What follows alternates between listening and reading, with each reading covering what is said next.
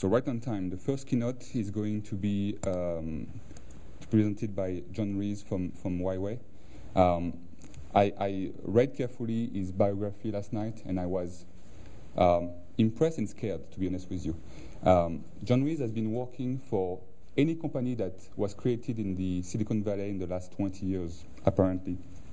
More seriously, he was the CTO of 4 pretty large companies, the two bigger one being Broadcom and Nortel, before joining Huawei.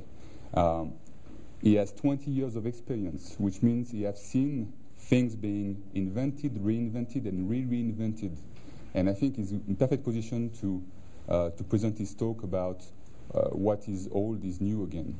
I know in academia, people tend to believe that what they are working on is always new and shiny. And it turns out it has been done before by people in the past. People just forget.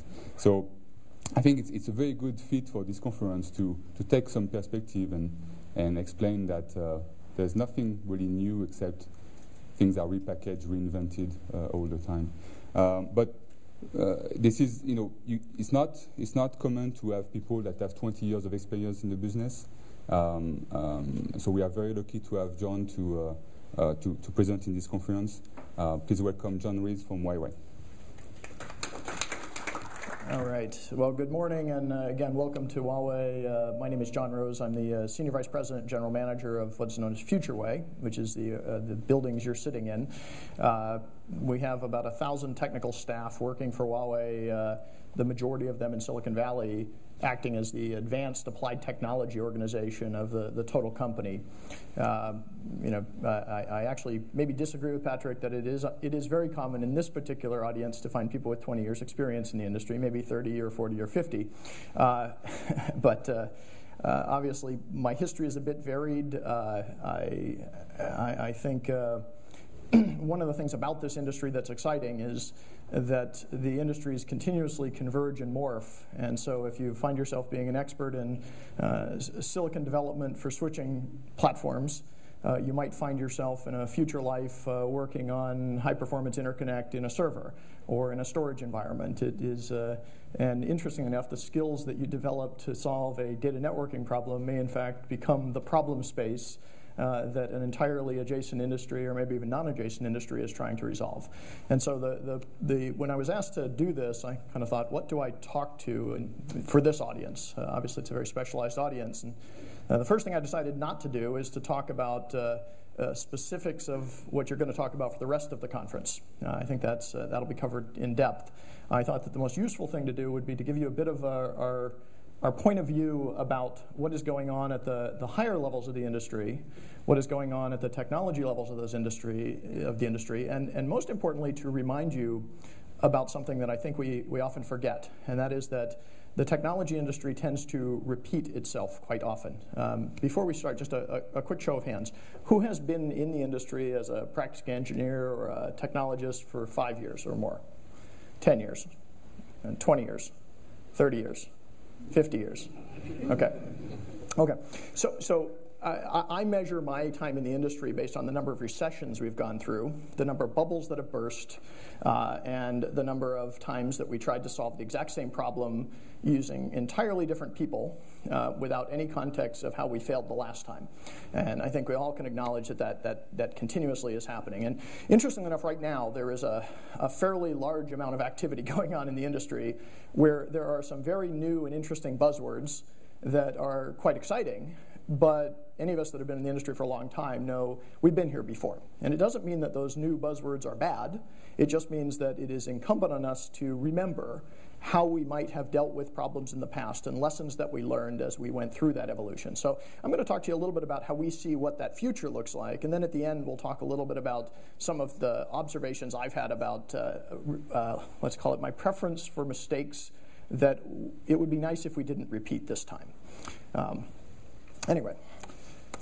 So I feel obliged to do a bit of a commercial for Huawei because unfortunately Huawei is, in many cases, the largest company people have never heard of. It is a very, very large company. It's the first of the very large globalized technology companies to come out of China. From a revenue perspective, last year we did $32 billion in sales. This year we'll do about 38. We are growing very fast, even through the down market.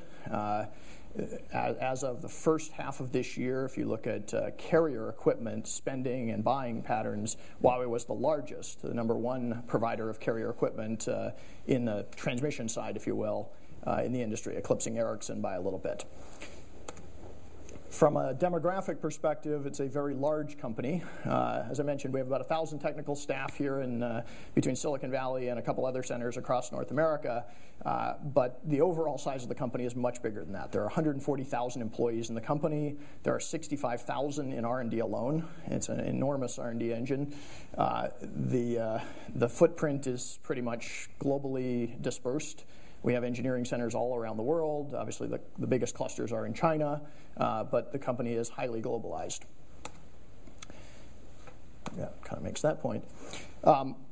Interestingly enough, the company, while it started as a telecommunications equipment supplier, has diversified. And over the last year, one of my jobs, in addition to running Futurewei, was to help Huawei enter the enterprise market. It was a classic Huawei. We decided that we wanted to be bigger. We figured that there was an adjacent market called enterprise. And so we set a target to get to $15 billion in enterprise by 2015, moved 20,000 people into the organization, and said, go.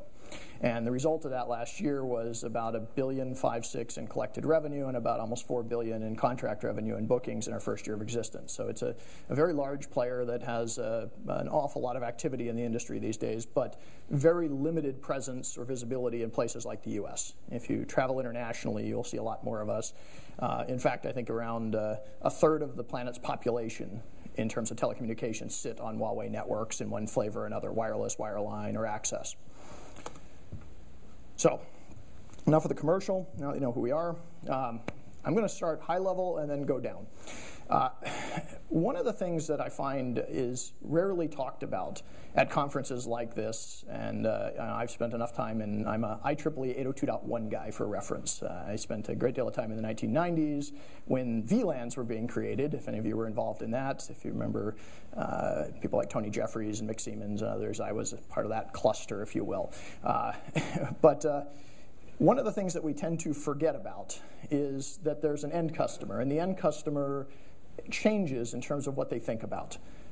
10 years ago, if you talked to a CIO or an IT director, they were very interested in the performance of your device, the capacity of your network, the price of the device.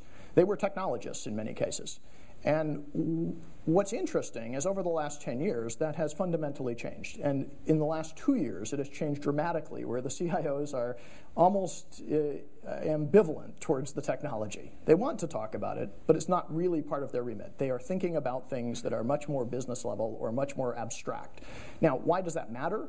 Because if we build interesting technology in terms of the technical execution, and we are not aware of what the sensitivities are of the ultimate end customer that will buy this technology, we may in fact miss the adjacency or miss the intersection and end up with a great technology that nobody really cares about. So one of the things that we see as happening is that the CIO is clearly in a bit of a vice. On one side, they're being told to slow down on innovation. If you've talked to a CIO, I have lots of CIO friends out there, they tell me that in their budget, they have about 50% of their budget being spent to support what they already have, about 49% to support the regulation and compliance obligations that they have, and about 1% left over to do the one interesting project a year, which we should understand, because if you build a fantastic technology that implies that they're going to have to spend 10% of their budget to implement the new SDN architecture or the new data center architecture, it is unlikely they even have the budget to do that. The second side that they're being pressured by is clearly the CIO is one of the least popular people in an enterprise. I actually think that 10 years ago it was a good job to have. Today you are the person getting in the way of what the end user and the employees want to do. And what they want to do is they want to innovate more. They want bring your own device. They want to use any device they can think of. They want to use any application. They want social networking. And those are perfectly valid objectives, but fundamentally, the CIO has to balance that between that first set of parameters. And then lastly, the CIO is being shifted to think about not just technology and balancing these two sides of the vice, but there also is an expectation that they are going to help the company move forward. And there is an expectation from the board and from the CEOs that fundamentally technology will allow a company to differentiate itself. And so they are asked to think about what that future enterprise environment or that future carrier environment is supposed to look like and what the big problems they're supposed to address are going to be. Now, what's interesting is that the big problems that they're addressing today have almost nothing to do with technology when the CIOs and the IT groups think about them. There is technology underneath, but the problems are much, much larger in terms of the scope. The typical problems they're facing and the things that they're trying to challenge are, how do you build the distributed enterprise? Meaning, what happens when your enterprise scale is no longer measured based on supporting the number of users based on employee count, but has to actually scale to the number of customers? Now, think about that for a second. If you build a data center architecture and it's perfectly optimized to support all of the employees of Huawei, that's great. But if you actually have to build that data center architecture to support everyone who interacts with Huawei on a global basis, given the fact that we sell $6 to $8 billion a year of cell phones and tablets that sometimes touch our infrastructure, it's an entirely different scaling factor. The federated enterprise. We clearly know that enterprises no longer exist within the four walls of their data center. There is an expectation today that any data, any function, will traverse the enterprise boundary. Some of them may not, but it could. Global supply chains are set up in this way. Customer interaction is set up in this way. The idea of federation is an expectation from the customers. Now, how many of you in your career have tried to solve federation problems in standards work? If you were involved in things like bandwidth brokering, if you were involved in diameter, for instance, there was a huge amount of work to solve this problem technically, but it never really was solved because we couldn't solve the political issue. We couldn't solve cross-billing. We couldn't solve charging issues. It wasn't the technology function that failed. It was that we didn't really understand the political layer of trying to federate enterprises. But the CIOs don't care. They ultimately expect that if, for instance, in their IT infrastructure, there is an expectation that their global supply chain will interact with their internal R&D organization, and it should just happen between their data centers and across their networks, that it is the obligation of the supplier and the vendor to solve that problem. Tough problems. The intuitive enterprise. I am a big believer on HMI and UX. I think it's woefully lacking in this industry. If you look at almost any company in this industry, their investment in user experience is a rounding error compared to their investment in everything else. And it's because it's not considered engineering. Now, anybody in the HMI world will argue about that, and they're correct. It is engineering. It's a different kind of engineering. But the bottom line is most companies, I'll give you the numbers. At Nortel, I had 12,000 technical staff working for me. When I walked in, I had a group of probably 5 people focused on HMI. And they were focused on picking which color of beige the box should be. It wasn't about what the user experience ought to be. And so we built an HMI group. I've done that now at several companies to, quite frankly, think about the fact that if your technology is not intuitive to the end user, and the end user could be the IT staff or it could be the actual end user, ultimately it will always be viewed as a cumbersome, difficult technology, and it will never really meet the expectations of the customer. I got myself into a little bit of trouble a couple of years ago, actually 2 years ago. I spoke at the Canadian Telecom Summit. Now, that's for context. And I put up a chart talking about the need to focus on HMI, and I was in Toronto, Canada, and my example was an iPhone versus a BlackBerry, and asking which one won. Okay? You all know the answer. And it won not because one is a better radio or a better memory system or a better compute architecture. The one that won was the better user experience. And clearly, the customers are trying to figure out, how do I build IT systems that are no longer as clunky as, not to pick on companies, but classic SAP implementations, classic enterprise implementations of any software, to be perfectly honest, versus what is being seen in the consumer space today in terms of user experience. Again, what does that mean to the physical layer? Well, I don't know exactly, but if you think about ways in which you may be able to optimize or enhance the user experience, or make something that used to be a manual event transparent, make something automated and disappear from the user experience in a way that makes the overall experience better, you're moving in the right direction in terms of the customer expectations. The extended enterprise, we sometimes call that cloud, but the bottom line is, realistically, every enterprise today has made a conscious decision that many of their services will be external to their environment. Whether they're co-located, or whether they're hosted, or whether they're managed service, fundamentally that is happening. The mobile enterprise. I am a big believer in mobility. I believe that within 5 years, you will have a tough time identifying who in your enterprise does not need to be mobile. Today, you think about who needs to be mobile, who needs mobile support, who needs a mobile client. But clearly what is happening is a massive shift towards the end user becoming a mobile entity. And the end user might not be a person, it may be a machine. And the reality is that belief is not just my belief. Most enterprise environments are absolutely considering the fact that their enterprise intrinsically already is highly mobile. And lastly, the virtual enterprise and the virtualization of the enterprise is a clear problem that our customers are facing. The main reason for this is cost. You cannot afford to have dedicated services and systems for every application and every purpose in every scenario in an enterprise today, given the budget issues that we talked about at the beginning. Okay? So again, high-level stuff. A little bit below that, if you ask what's driving this change in the enterprise thinking, why they're thinking about these big problems, it's because there are 3 fundamental shifts in terms of technology expectations that are occurring. The first is what we describe as the consumerization of IT. This idea that whether it be enterprise or carrier, or even the consumer world, technology from one domain is entering other domains without our permission. Let me give you a good example in terms of this audience. I'm sure that most of you are not using mobile devices that were developed by an enterprise company.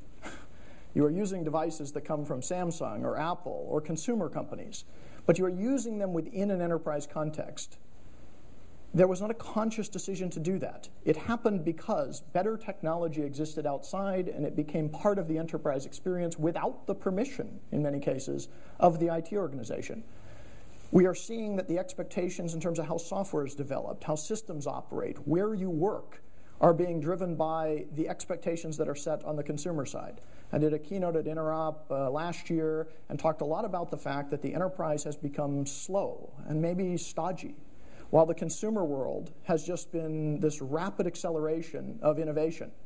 And if you as a human being live in both domains, and one of them is exciting and one of them is boring, you inadvertently transpose the experience and the technology from the exciting one into the boring environment, with or without the permission of the IT organization.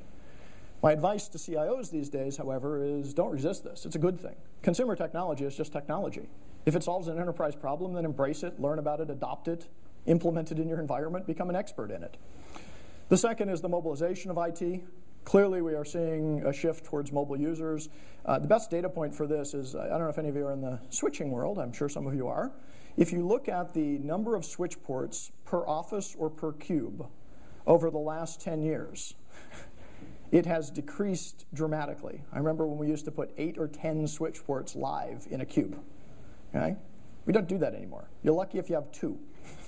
Maybe only 1, because your IP phone acts as a relay, and that's where you plug your PC into. The reason for that is not because we don't like switch ports. It's because the devices that we're using intrinsically want to be on a mobile network and don't need that wireline infrastructure at the access side anymore. We have clearly seen that most of the enterprise activity and the business activity is now being done off-premise. It's being done over mobile networks, over cellular infrastructure, over Wi-Fi environments, and that does not necessarily limit the opportunity for wireline. Wireline still is the aggregator in the core in the data center, but clearly there is this shift towards mobility. And then lastly is this concept at a technical level of the distribution of IT. This idea that IT systems are no longer highly centralized. In fact, things like storage are being distributed into the cloud, into data centers, into distributed architectures. The compute architectures are becoming distributed if you're in the carrier side.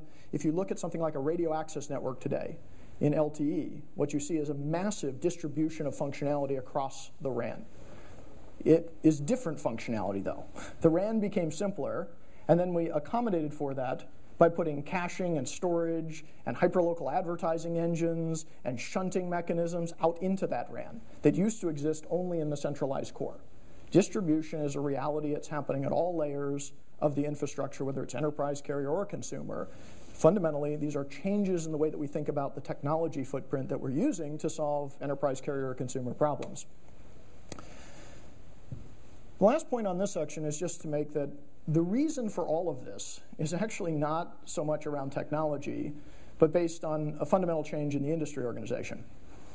We like to use the term ICT to describe that change. ICT is just information and communication technology, and it's a boring term. It's probably the wrong term to use, but basically what it says is, I'll make a prediction for you. In 5, maybe 10 years, there will no longer be a carrier, enterprise, and consumer industry with respect to technology. They won't exist independently.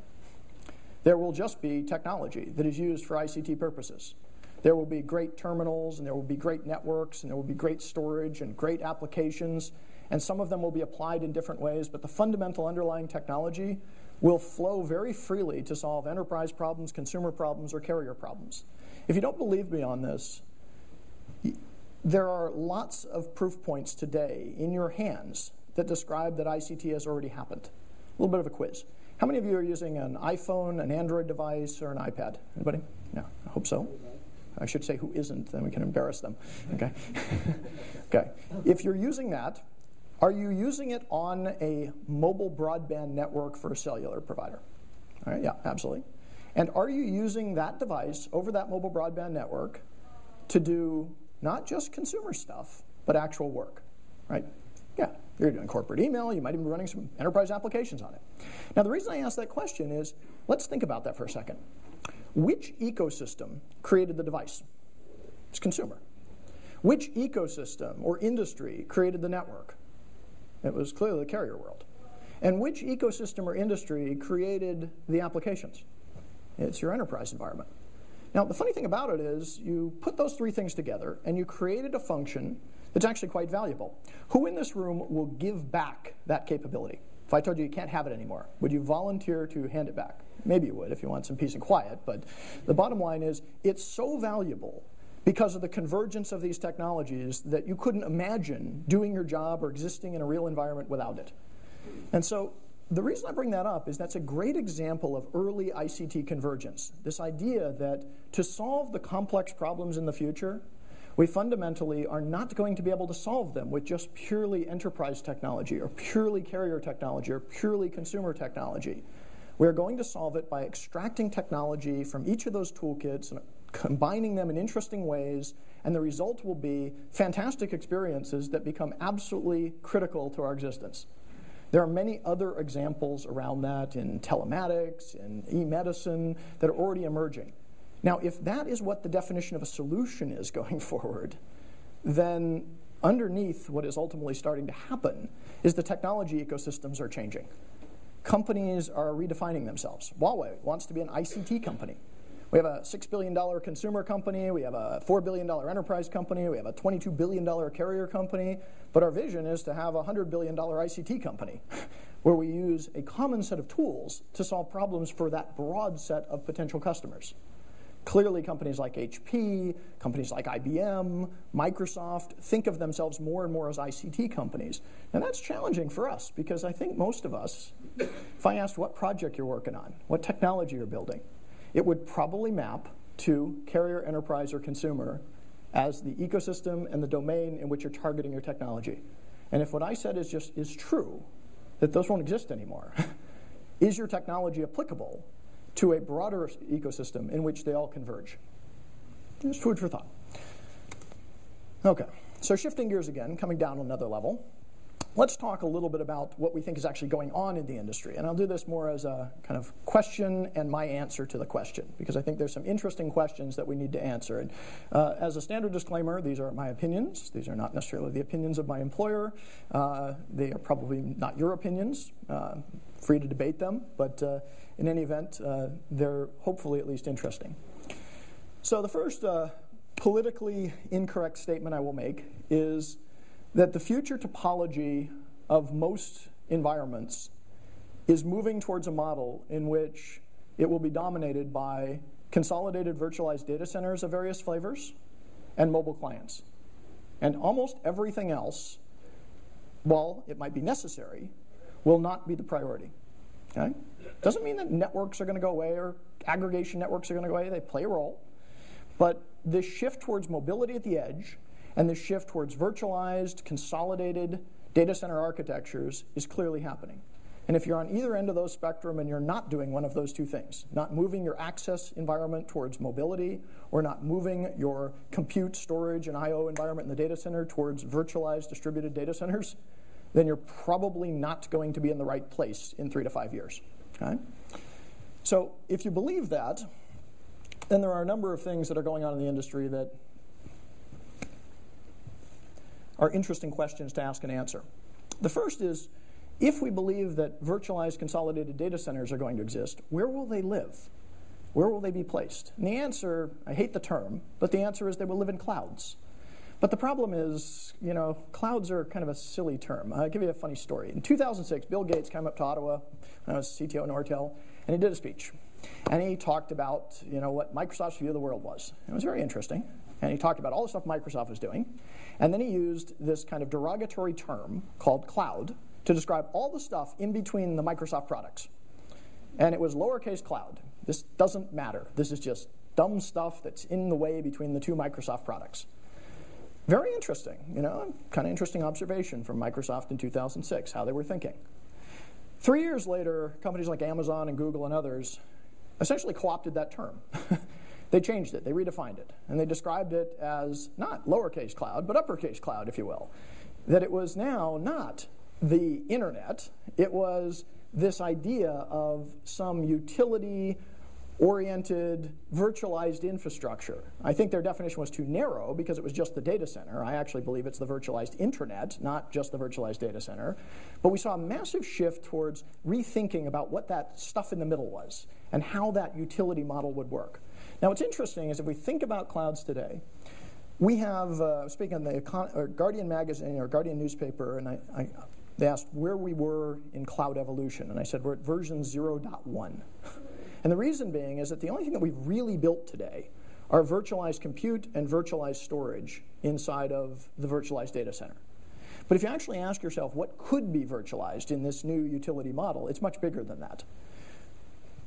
My expectation is that the cloud data centers of the future, the cloud compute architectures of the future, will not just be generalized x86 virtualized for generalized compute processing. They will be highly specialized. It will make a lot of sense to have virtualized transcoding farms, virtualized crypto farms, virtualized analytics farms that underneath them have very specific hardware architectures.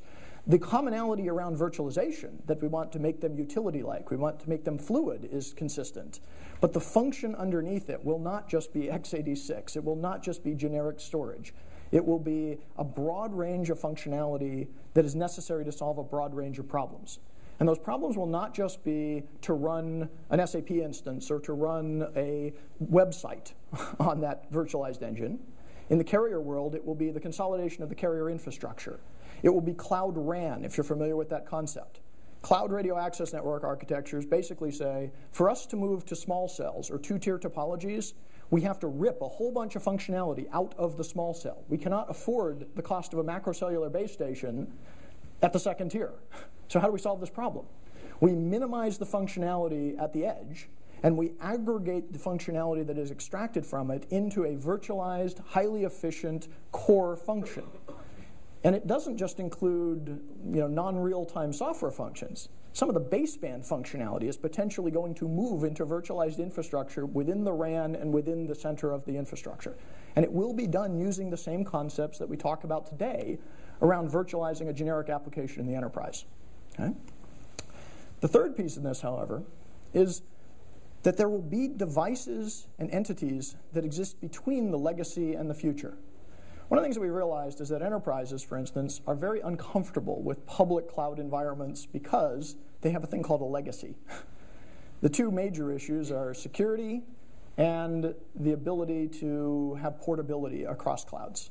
That's what I hear consistently. Security will solve. I'm a big believer that we have an inherent capability to solve security problems eventually, as long as we don't expect perfection. Portability is a different discussion. And so we actually have a belief that there is a whole new set of functions in these cloud architectures that is necessary, that acts as the abstraction layer between public virtualized services and private environments. The term we use for that is something called a cloud gateway. You could call that a product or a function or a place in the infrastructure. But what it says is, convincing an enterprise to move their applications into Amazon Web Services is very difficult to do. Not only do they have to rewrite their applications, but they also have an entirely different management paradigm, a different set of user accounts, a different set of policies. There need to be devices or entities that sit between these domains that act as transcoding mechanisms, transposition mechanisms, policy transformation mechanisms. Now, we have many examples in other domains where we've done exactly that. But in the cloud world, it apparently seems to be the current thinking that you will either have an enterprise infrastructure that you will virtualize and call that a private cloud. You will have a public cloud, or you will have a hybrid cloud, which really is kind of a funny term because it doesn't actually mean anything today, in which you'll use both. What you really need is a true hybrid cloud in which the public services do not look different than your enterprise expectations. The phrase I use is we have to figure out ways not to turn enterprises into clouds, but to turn public clouds into enterprises. We need to figure out ways to project onto them enterprise policy, enterprise security models, enterprise control. If we do that, the enterprise CIO will adopt it.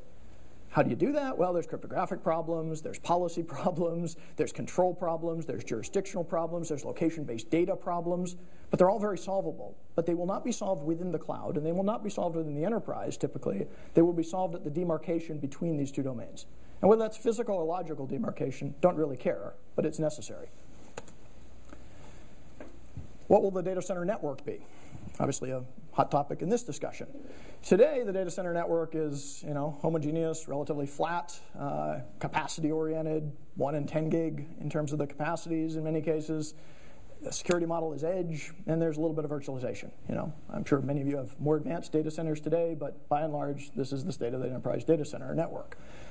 What's going on, though, is fantastic because there's a huge amount of new technology and expectation occurring, but it's going to create challenges. Obviously, virtualization will increase. We have a very, very strong estimate that within the data center, we should be at terabit interconnect within the next 4 years. There's no reason why we can't get there. Will it be standardized? I don't know. I mean, IEEE moves a little slower than we'd like in some cases, but the bottom line is we will clearly see boxes that can move terabit over a link. In WDM, if you aggregate lambdas, you can do that today. It's not that difficult. The LAN on motherboard environment is going to move to 40 and 100 gig, probably to 100 gig. 40 seems a little esoteric, even though it's, as the former Nortel guy, I understand that. The challenge there is, how many of you were involved in storage when we moved to 10 gig server interconnect? Anybody? Do you remember what happened to the IP stack? We started to run into problems with selective retransmission, that you didn't have enough buffer capacity. You drop a fragment of a storage block. Storage blocks are much bigger than TCP windows.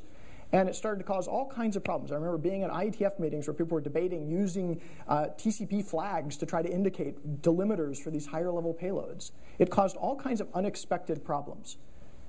I will guess that when we move to 100 gig or higher capacity, we're going to break a bunch of protocols again. We're going to change the buffer expectations because we don't understand exactly what those structures are. The reason being is that in the storage world, while storage block storage was well understood, we have a whole new class of storage called object storage, in which the size of an object can be enormous. And we don't really know what will happen if an object is being passed over a TCP session and we lose pieces of that object, and the thing at the other end has to deal with it at an object level. Does it have enough buffer capacity to store, a terabyte of capacity while it's waiting for one block to show up? I don't know, but we should think about it. There are clearly new topology models materializing, service provider bridging, Trill, OpenFlow. These are just topology models. I don't want to belittle them, but they're just different ways to do topology. I know we'll have lots of debate about that. They're good things, but they're new. As a guy that, for full disclosure, I was the CTO of Cabletron Systems. If any of you remember Cabletron Systems, in 1992, we built a technology called Secure Fast Virtual Networking, which was a controller called a virtual network server that managed a connection-oriented Ethernet flow-based environment, okay, 1992. We ultimately deployed about 100 million ports of that stuff over the 1990s. Learned an awful lot of very interesting lessons about what happens when you go flow-based and you try to do it with a controller. You learn that you have to distribute certain functions. You learn that there are many interesting corner cases. You learn that applications don't behave the same way in some of these paradigms. Doesn't mean they're bad technologies. It just means you're going to have to learn a whole bunch of new skills and deal with a bunch of corner cases to resolve issues as you deploy a new topology model in an infrastructure that wasn't expecting it. New programming models are going to materialize. Obviously, RESTful APIs out of the network are necessary. SDN, in my mind, is many things, but one of the more interesting ones are the northbound APIs. This idea of having a programming model out of the infrastructure. Ethernet transport will materialize, et cetera. The bottom line is the impact of this is that we're going to see an increase in power consumption and cost in the data center. We're going to shift. So if you're in an industry right now that is in the data center business, data center networking business, congratulations, you're probably going to have a good business model. You're going to make a lot of money. Data centers are going to become larger. Data center networks are going to become more interesting. If you're in a network industry or a company that only sells access networks on the wireline side, that may be a bit of a problem. The bottom line is there are many things that we're going to have to resolve. For instance, and I don't know if you're talking about it at this session, but SDN rationalization and interworking are going to have to be dealt with.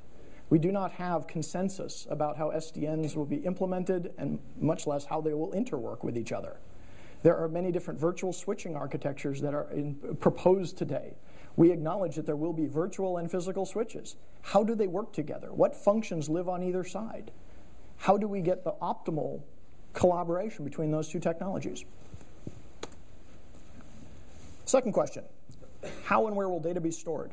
Our answer, again, maybe politically incorrect, is hybrid storage, but hybrid storage means something a little different in my world. Clearly, we know that SAN and NAS have a third player now, cloud storage architectures. Cloud storage architectures typically rip out most of the hardware. They use consumer-grade disks, a software layer to do configuration control. They are typically, in many cases, DHT-based in terms of how they deal with data store and data recovery in it. They don't use RAID. They use erasure codes and other technologies that are emerging. But the big debate right now is in the middle there, and that is cloud storage another tier?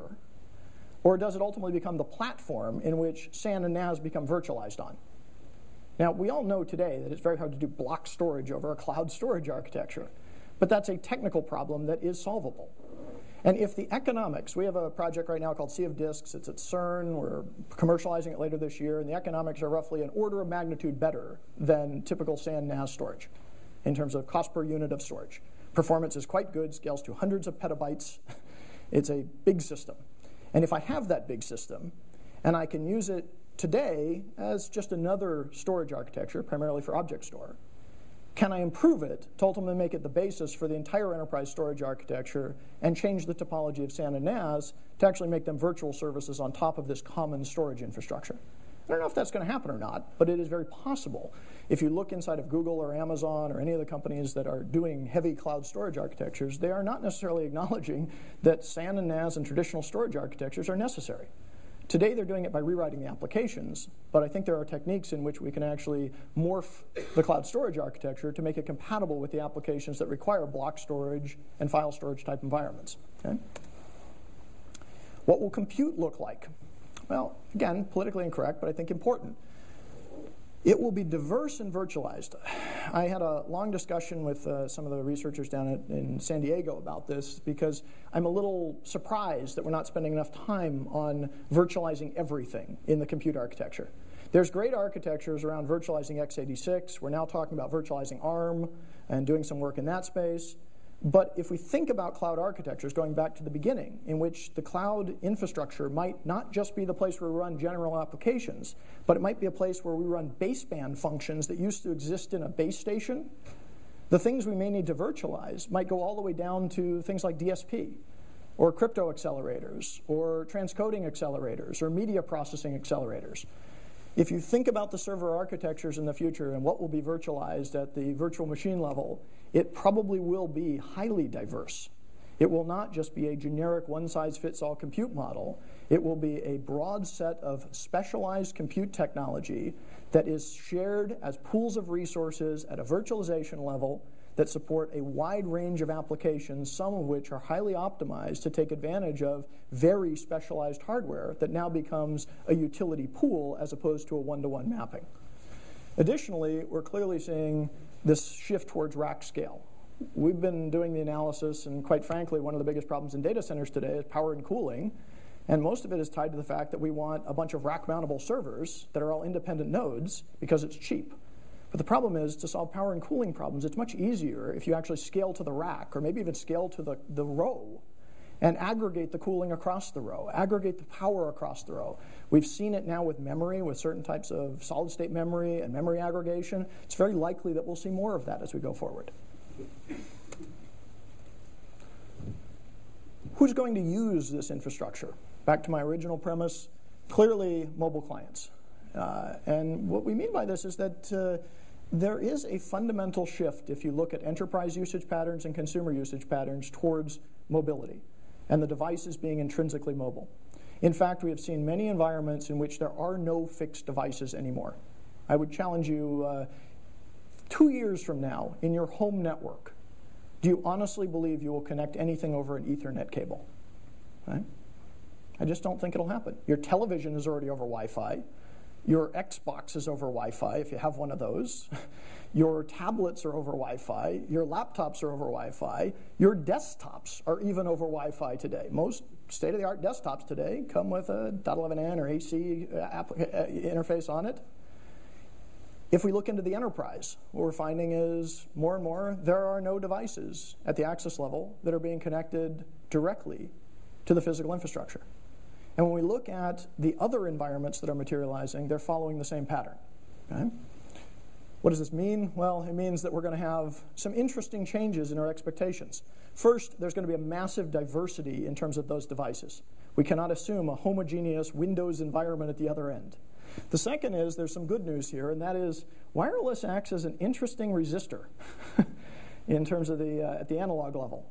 Wireless networks are intrinsically less bandwidth capable than wireline. There are things like Shannon's law. There are limitations on wireless capacity. And that's actually good for us because it forces us to no longer have to deal with infinite bandwidth consumption on an individual node basis as we move to wireless. The problem with it is that now, because we have scarce bandwidth again, potentially scarce bandwidth, we have to be much more intelligent about how we use that bandwidth. And so guess what? We're back into an era of quality of service and class of service and prioritization, which many of us have been through many, many times. Usually we try to solve the problem and then we give up on the problem because there is a bandwidth step on Ethernet. I've been there too many times. InServ and DiffServ were great discussions, and they're still good technologies, DiffServ at least. And it all kind of faded away when the capacity of the network went up a level. People started to say, well, we'll just throw bandwidth at it again. And we now have 100 gig, and we're just throwing bandwidth at a lot of core problems and not trying to solve them intelligently. But on the access side, what I can assure you is that Shannon's law is very real. We will continue to see improvements in spectral efficiency and coding. We will see more capacity. It's very likely that within 5 years, we will have what we call multi-radio concurrency, which basically says we will have a 700 megahertz channel at 10 megahertz that basically is the always-on channel. And at 5 gigahertz, we might have a 100 megahertz band that's available for terabit capacity or gigabit capacity across the infrastructure. And they'll be running at the same time on the same device, one short range, one long range. But the bottom line is even those will be tiny compared to the capacity of the wireline environment. Okay? Who else is going to use this infrastructure? Well, one of the more interesting ones, and Hamid Ahmadi did some great work here around machine-to-machine and Internet of Things, is that we are clearly seeing a diversity in the types of devices. At Nortel, I talked a lot about something called hyperconnectivity. It was politically incorrect at the time because people were describing the trend in 2006 of convergence, if you remember that. And maybe some of you were actually advocating this. We are going to converge to one device, and it will do everything for us. And that seemed pretty silly to me because it seemed very obvious that no one device could do everything. And in fact, you actually wanted lots of devices working on your behalf. And the principle of hyperconnectivity said the number of connected nodes would far exceed the number of connected users.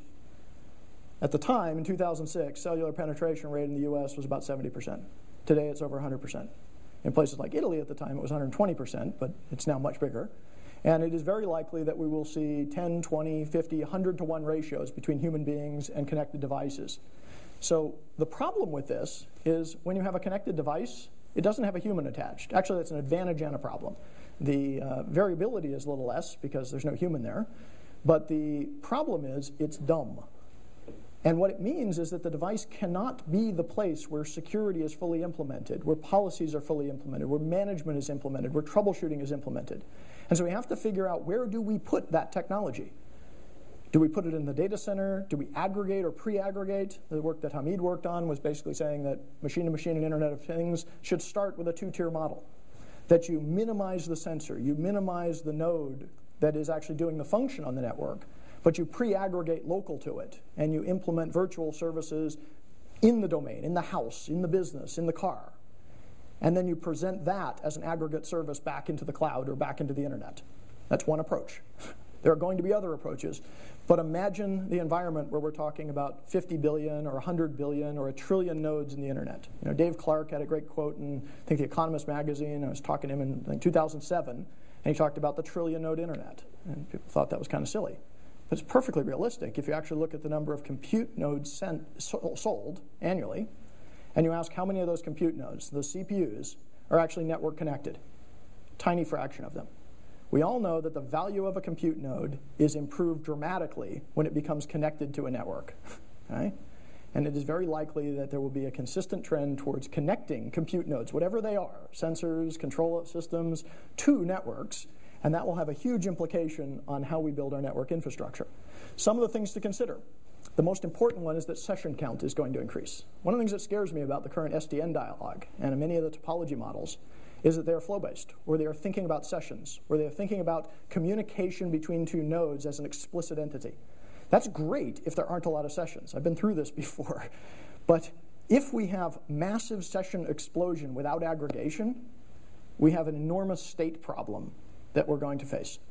And it's very realistic to think that if for every human being there are hundreds of devices that at a minimum, just for AAA functions, have to home back to a data center and have a session to make sure they're authorized to do their function, that the session count of any network is going to expand dramatically as we move into this Internet of Things environment.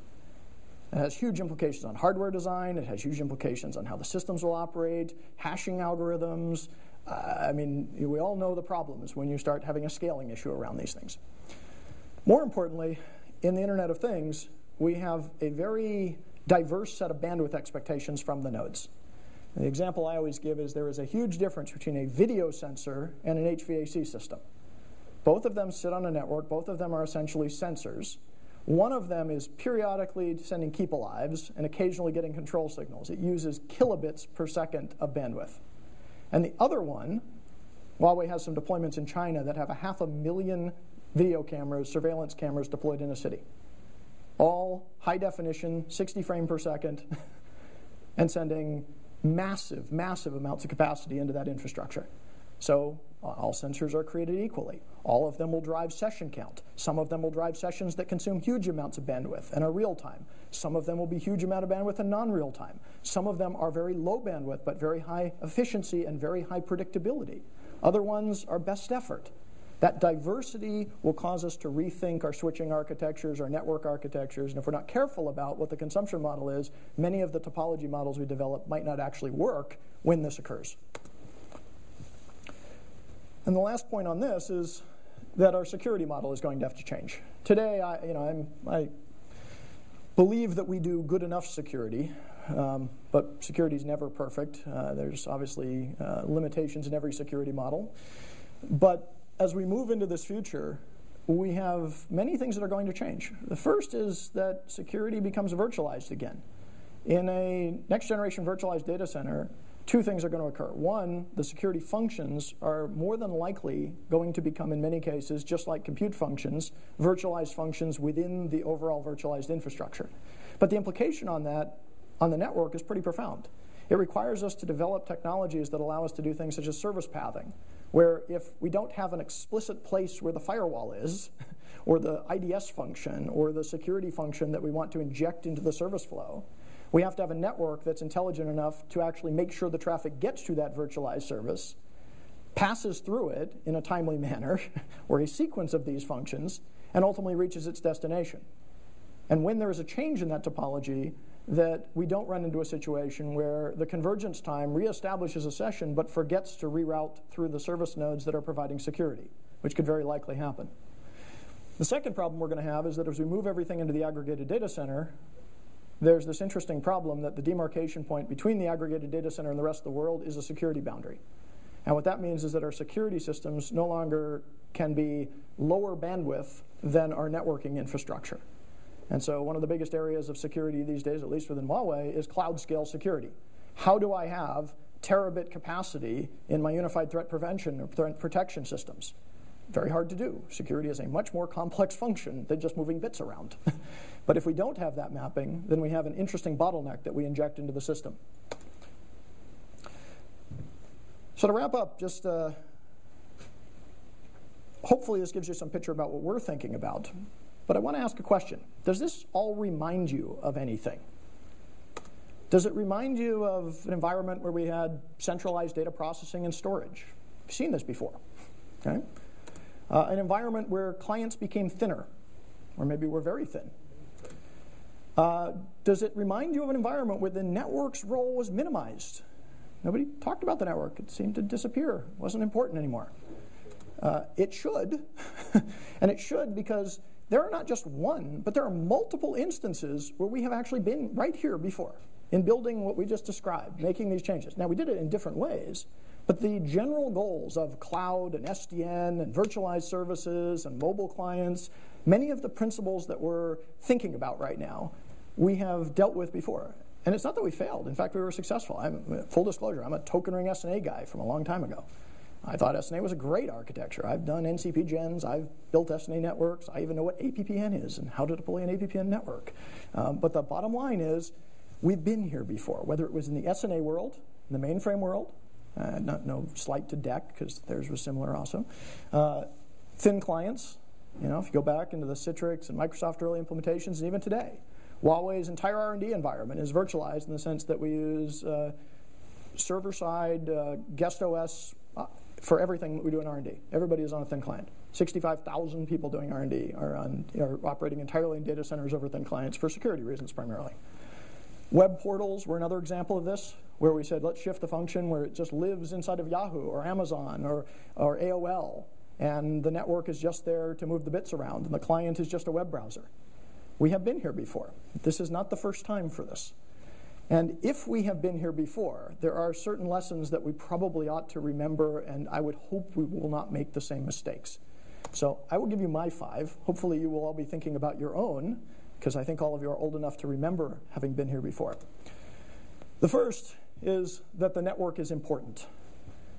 If we forget that the network is important, if we suddenly think that all the action is what's going on in compute and storage and applications and higher level things, and that the network doesn't matter, we will fail. And the reason we will fail is that without network capacity, abundant, cost-effective network capacity, there is no cloud. There is no virtualization. These things don't exist anymore. And the expectation is that that bandwidth will not only be what it is today, but it will grow exponentially over the next forever. Back of the envelope math I did a couple of years ago, looking at 20-year period from about 1980 to about 2000, was that we improved bandwidth efficiency in terms of cost per bit by 22 million to 1. Yeah, pretty good. Congratulations. We get no credit for it, but the bottom line is if you compare the cost of a 300 baud modem in the SNA world to a 10 gig NIC, it's 22 million to 1 roughly. That was a great improvement, and we will continue to do that, but unfortunately today in some of the dialogue, we're not paying as much attention to that. As an industry, we think that the action's elsewhere. But if this collapses, everything falls apart. The second, again, you may agree or disagree on this, but my belief is that when we start to have to expedite traffic over the network, class of service, priority, simple is better. When we get too sophisticated in our quality of experience, quality of service mechanisms, they generally never tend to get adopted. And again, just my opinion, there was intserv and there was diffserv. I'm a diffserv fan. Diffserv's easy. You mark it, you send it, you can aggregate. Intserv makes a lot of sense for certain functions, doesn't scale. Let's not repeat that mistake in SDN. Let's not repeat that mistake in cloud. Let's learn that every time we solve the QoS issue, we solve it with a simple, elegant solution that scales and aggregates, not one that is overly complex in its engineering and design, even if it's a good technology. The third, scale kills and aggregation solves. When you start to have systems where a primitive scales, and the primitives that concern me right now are session count, flow count, the diversity of the nodes. These things are dangerous because it's very obvious to me that they're all going to grow exponentially. And if we build systems that throughout the entire system have to be aware of the state and behavior of these sub-aggregates, we will run into scaling problems. We've seen this before. Anybody who's ever built a router knows the reason MPLS exists is because of this. If you were involved in ATM, you understand what didn't work there. And let's be very careful as we go into this next generation of technology that we realize that the formula has always been. We would like to have the precision of a flow, but we need to have the aggregation of an internet. And that is not done with one technology. It's done by consciously understanding that closer to the edge, you can be very precise. But as you move into the core, there have got to be aggregation technologies that allow you to scale this environment. Otherwise, that precision will kill you. Okay? Fourth, no matter how much you want a predictable static structure, it never happens, as long as there are human beings involved. This makes me nervous in the data center discussion today, because we believe that we can create orchestration services. We can bring the network into a consolidated virtualized data center. We can put it under one orchestration tool. We can have the orchestration tool program the network servers and storage and the VMs associated with it and make a predictable behavior happen. It's great. It does work, except what happens when things change that the orchestration tool is unaware of? What happens when the orchestration tool cannot keep up with the change? Power goes out. You have to reset the entire system. Massive topology shifts occur. Failure conditions occur. People get involved. Somebody doing something as simple as removing a board in an aggregation router could cause a cascading disruption throughout the entire system. The conclusion there is that when we develop our architectures, we should try to make them appear static and appear predictable, but at the lower levels recognize that they need to be self-organizing, self-optimizing. They need to have a level of autonomy closer to the infrastructure so that they do not fall apart when the unintended or unexpected things happen at the lower levels, because the higher level systems simply do not have the time, compute capacity, or awareness to deal with those. Makes me nervous right now because I hear a lot of dialogue around shifting all of the intelligence upstream. I think we should do some of that. I think some of it makes a tremendous amount of sense. But at the same time, if the network itself is not reasonably autonomous, recoverable, intelligent, we run into this problem. And the reason we run into it is not because the defined scenario happens. It's because the corner case happens, the unpredictable happens. And I assure you, as long as there are human beings or software engineers involved in it, we will have unpredictable behavior. Okay? You know what I mean by that if anybody's ever written software. If anybody write bug-free software, come talk to me. I don't know anybody who does that. And then lastly, kind of a minor one, but I think important, especially in a networking context. Don't assume bandwidth symmetry. And the reason I want to point this out is we have made some huge mistakes as an industry thinking that we understood how people would consume network bandwidth. The best example I give all the time is Slingbox. So how many of you are familiar with DSL? You know, Huawei's one of the largest providers of DSL in the world. DSL is an interesting technology. It works pretty well, but it has, in general, in most DSL variants, an asymmetric bandwidth pattern. Wireless has an asymmetric bandwidth pattern in many cases. It assumes that more traffic will go to you than from you. And then one day, somebody ships something called Slingbox. And people start transcoding video feeds and injecting them back into the network. And it caused huge problems in the bandwidth planning and the scaling of the network and the operation of the network that were not really expected. We are clearly seeing that. We saw that with YouTube. We see that with user-generated content. We will see that in machine-to-machine and Internet of Things. And so, again, I've watched this happen over and over again, where we assume that there is a particular use case, and we try to optimize our bandwidth in a way that is highly structured and does not assume agility in terms of the symmetry of the communication streams. Okay? And that has implications on how we do buffering, how we do our backplane I/O, how we do the actual switching architectures. Imagine if you had a pool of flows that you have to allocate inside of a piece of switching silicon, and you decide that for some reason they're going to be asymmetric in terms of how they're placed on a port level. You're going to partition them. What assumptions are you using to make that decision? You're doing it because of efficiency reasons, but my comment here is assume that whatever assumptions you made to make that decision will change. And the only guidance I can give you is make sure that it's incredibly flexible. Because, quite frankly, in the cellular world, we figured that out. In LTE, for instance, channels are now flexible. You can actually decide to deploy LTE with different channel widths. And that allows us to say, if for some reason the upstream channel needs more capacity, we can reallocate bandwidth in both TDD and FDD to try to figure out how to use it more optimally if the world changes, which we couldn't do in older generations of cellular. So we learned that lesson. We need to make sure that we don't forget it in the other areas of the topology. So I'll end there, but end with a little quote. I like Werner Heisenberg because Joachim Heisenberg, his son, was the chair of the physics department at the university I went to. But I thought this was a good quote, and it says, "An expert is someone who knows some of the worst mistakes that can be made in his subject and how to avoid them."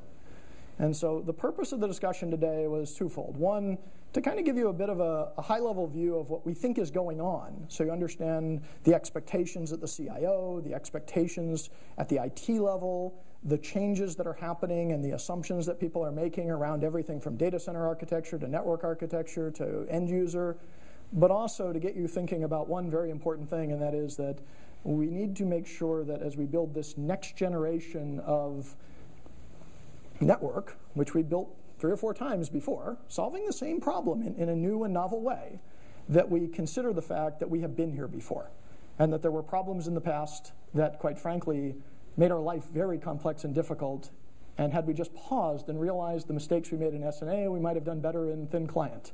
And if we understood thin client better, we might have done web portals better. And hopefully if we understand how all of those worked and what those mistakes were and what the gotchas were, that when we think about this next generation, which is inevitable, of cloud-based, distributed IT, highly mobilized infrastructure, Internet of Things, that we will not repeat these mistakes again. So hopefully if we accomplish some of that, then that's good. But welcome. Thank you for coming to Huawei. We're glad to host this, and thanks for your time today. Thanks.